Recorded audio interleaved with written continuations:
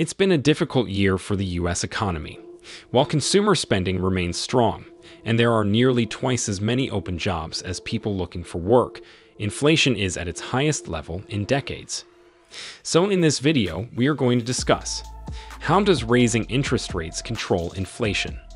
Now, before we get into this video, make sure to hit that subscribe button and leave a comment below saying I subscribed. I will try my best to reply to as many comments as possible. The Federal Reserve, which sets the nation's monetary policy, took another step in its attempt to curb those economic strains on Wednesday by raising interest rates 0.75 of a percentage point for the fourth time this year. High rates of inflation have persisted despite the Fed's efforts so far, but officials hope the move will slow down the economy and set off a cascade that leads to lower consumer prices, which have climbed on everything from groceries to cars to rent. Without price stability, the economy does not work for anyone, Jerome Powell, the Fed's chair, said at a press conference on Wednesday. Despite all the inflation, longer-term expectations appear to remain well anchored, but that is not grounds for complacency.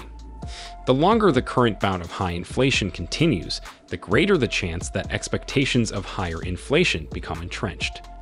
The move brings the Fed's policy rate to 3.75% to 4%, its highest point since December 2007, which economists consider the restrictive territory due to the heightened risk of forcing the economy to slow down too much, causing a recession.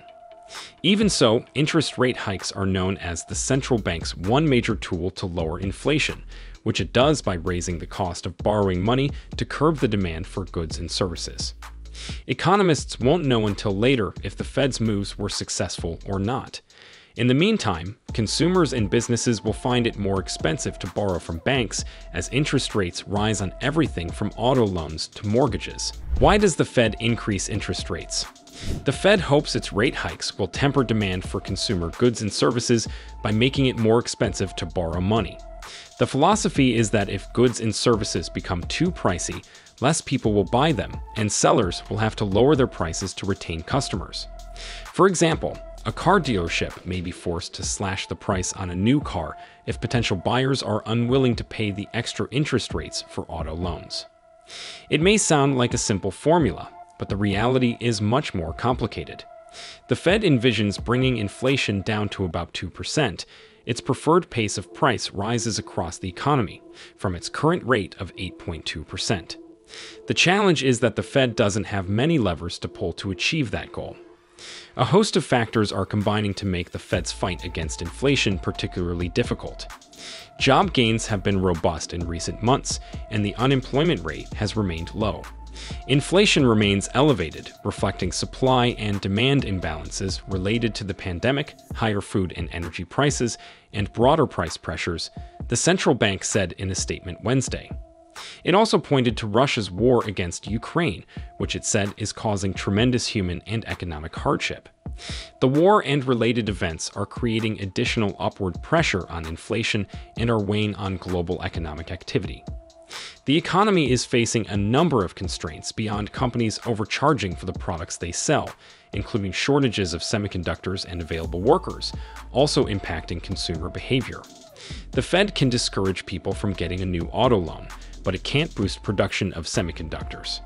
Some economists warn that it would take a giant decline in demand to bring the economy back into balance, but that could lead to a recession in which more workers would be left unemployed.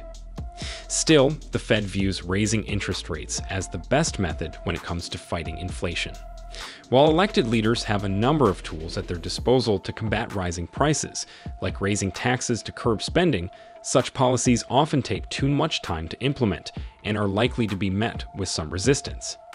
Since interest rate hikes go into effect immediately, economists say it has potential to more quickly help control inflation. In 2022, the Federal Reserve raised its key federal funds rate 7 times, something it hasn't done as aggressively since the 1980s. The central bank hopes that by doing so, it can slow down the economy enough to moderate price growth. When you get a loan from a bank, for example, when you're buying a house, an interest rate is attached to that loan. The interest rate is the price you pay to borrow the money. Banks need to borrow money too. Instead of borrowing directly from other banks, they look to the Federal Reserve, America's central bank. Its primary role is to provide a safe and reliable financial system for the U.S. by maintaining deposit accounts for banks. When banks need to borrow money, they look to other banks that have deposit accounts with the Fed that may be in a surplus. And just as with any other loan, the banks are charged an interest rate for borrowing money. It is this percentage, known as the federal funds rate, that the Federal Reserve helps set with its interest rate announcements. How the federal funds rate influences parts of the economy. Banks pass on the cost of a higher federal funds rate to their customers when those customers want to access regular lending products.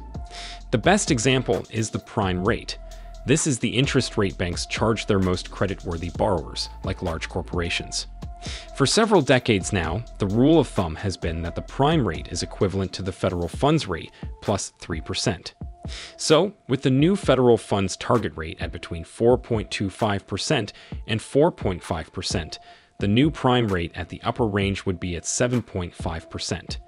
The percentage difference is supposed to cover the cost of processing a bank loan. What impact will it have on consumers, investors, and businesses? Rising interest rates can have a number of effects on market conditions and the economy, some of which are positive and others that may carry some risks that are difficult to bear. Interest rate hikes create tighter financial conditions during which credit spreads often fall, equity prices and stocks drop in value, and the strength of the US dollar increases. Such financial conditions can hurt the economies of other countries, as their currencies may be weaker than the dollar. It can also put a strain on retirement savings and other investments if stock prices continue to fall, though Wall Street analysts say the stress shouldn't last forever. The S&P 500 fell 0.5% after the Fed's announcement on Wednesday.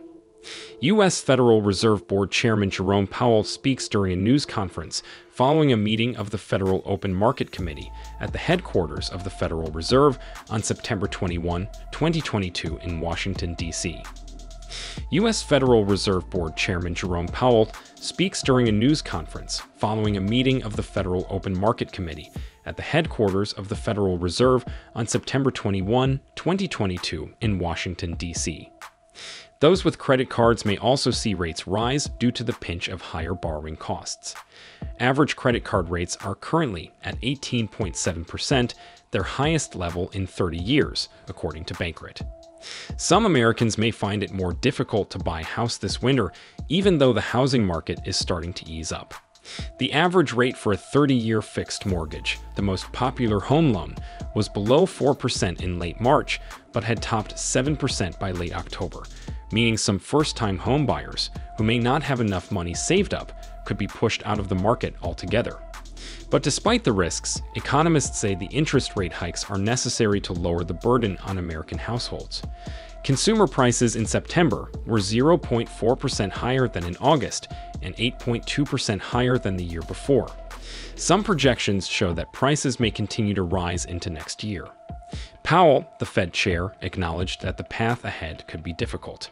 It will take time, however, for the full effects of monetary restraint to be realized, especially on inflation, Powell said on Wednesday. He added that, at some point, the Fed will slow the pace of rate increases. Bright MLS chief economist Dr. Lisa Sternvent said that consumers, businesses, and investors should keep an eye on next Thursday's Consumer Price Index, which tracks inflation, for signs of whether the Fed's interest rate hikes have been working. If inflation remains stubbornly higher, the Federal Reserve will continue to aggressively raise rates, she said in advance of the Fed's meeting. Under this scenario, mortgage rates could climb to 8% or beyond in late 2022 and into the first part of 2023. Fed officials have signaled that interest rates could be raised again in December and February before hitting a pause. Let us know your opinion in the comment section below. This was all for today. Hope you liked the video. Subscribe to our channel and stay tuned for more interesting videos. Stay safe, and we will be back soon with another video.